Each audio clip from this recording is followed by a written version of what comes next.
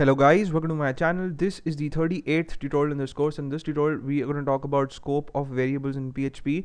So I've got a very short and sweet script file ready for you, and I've given it the name scope.php, and on line number 6 in this file I have the opening PHP tag. On line number 15 I have the closing PHP tag, and then I have created a variable called msg, short form for message, on line number 7, and I've assigned to it the string value good morning, right? And then on line number 8 I have created a function called greeting, and this function is not going to take in any arguments. As you can see, I have an empty parameter list here, and then inside the function body, that is between the opening curly brace on line number 9 and the closing curly brace on line number 11, I have created the variable msg again, right? So in a way I'm trying to change the value of the variable to good night.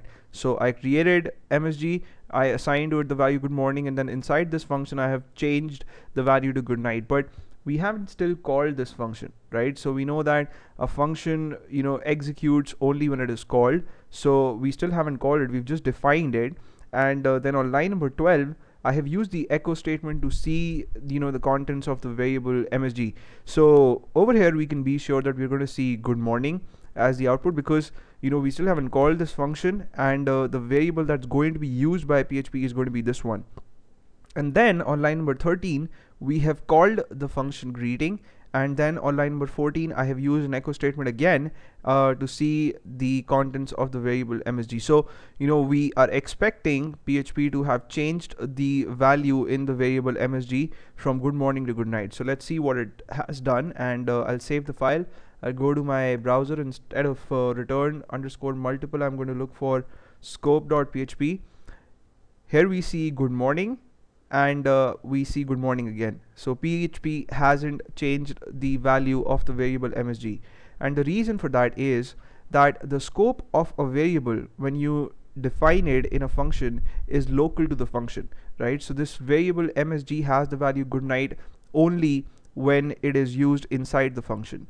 So if I want to see good night here instead of good morning, one thing that I can do is I can just copy this echo statement, or I can cut it actually, and I can paste it inside the function, right? So now this echo statement is going to execute as soon as we call the greeting function here on line number 14, and the value that will be used inside the function is going to be the one that we have created or assigned to the variable msg inside the function, right? And if I save the file and if I refresh it, here we see good morning and good night. So you cannot make change to a variable that has been defined outside a function by just using the assignment operator. You'll have to do something more, and what you'll have to do is, let me just reverse the changes that I've made. So this is how the file was initially, and I'll refresh it in the browser. So we see good morning twice. Now let's say we want to change the value of a variable that has been created outside a function from within a function. So one thing that you'll have to do is you'll have to type in global space $msg, the name of the variable, and the global keyword is going to instruct PHP that the variable that we want to use inside this function is actually the global variable, or the one that was created outside the function, right? So now when we are going to assign the value good night, we won't be assigning it to a variable that's local to the function. Instead we'll be assigning the value to the one that we created here on line number 7, right? So that's perfectly legal, and I'll go to my browser and I'll refresh it, and there we go, we see good morning and good night.